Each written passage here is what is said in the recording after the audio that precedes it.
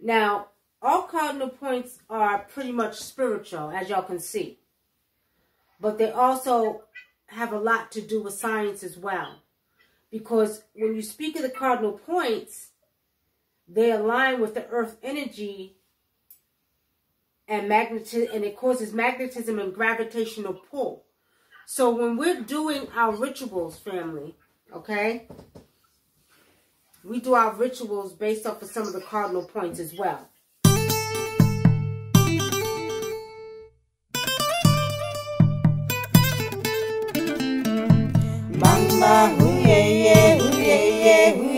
For lack of better words, okay?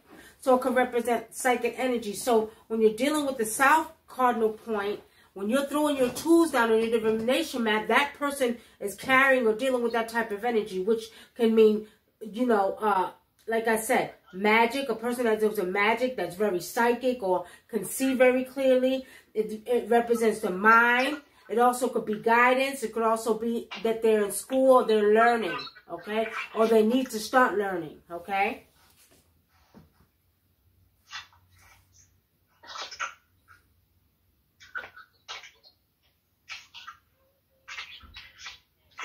Y'all got it? Okay, now let's go to the East. East is a representation of enlightenment, mystical, eternal. Also can be that that person needs rest, relaxation, or sleep. So when you're throwing your tools and it lands on the East, the human element, that's what that person needs. Or pretty much sleep. Those are different things that represents for that person that you're reading for, divining for, okay?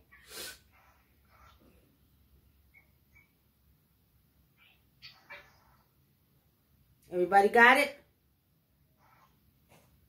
What was the first thing you mentioned? Sorry. Before mystical. For the East, enlightenment. Eternal. Yeah. Okay? All right, so we're going to go to West. West. Intuitive self. People that are very intuitive. That person has the energy of someone who has the ability to love unconditionally. That also can be a representation of fertility.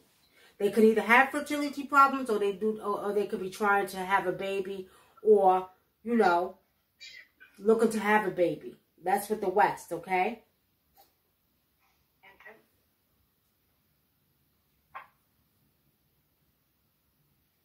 Now, on top of each one that I told you, you got North, South, East, West. When we speak of the 4 cardinal points of the earth, okay,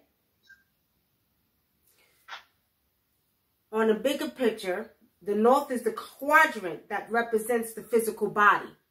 I need y'all to write that down. Next to the North. So the North is a quadrant that represents the physical body. Write that down.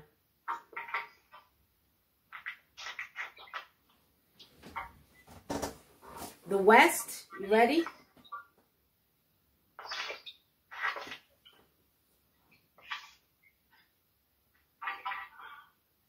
Y'all ready for the West? The West represents the heart. The South represents the spirit. And the East represents the mind.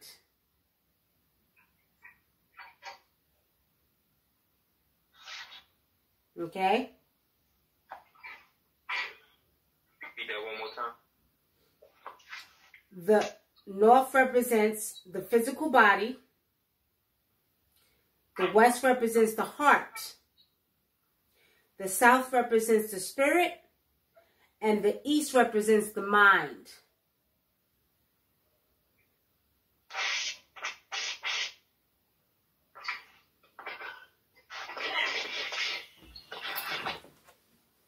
In between those main titles, you have the smaller titles that I've given you all. When you're doing your divination, you'll know what to look for when you're reading that person based off of the tools and where your tools land, okay?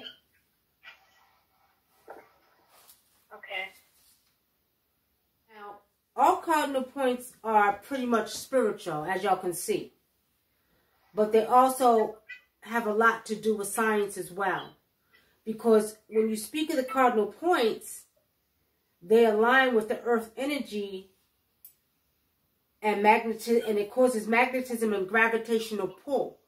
So when we're doing our rituals, family, okay, we do our rituals based off of some of the cardinal points as well.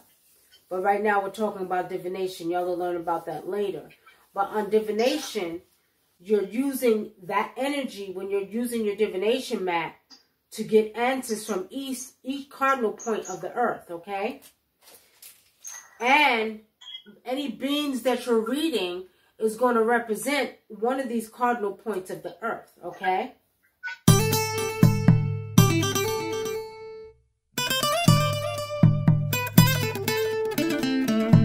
Bamba hooyah, hooyah, hooyah. Bamba hooyah, hooyah, hooyah.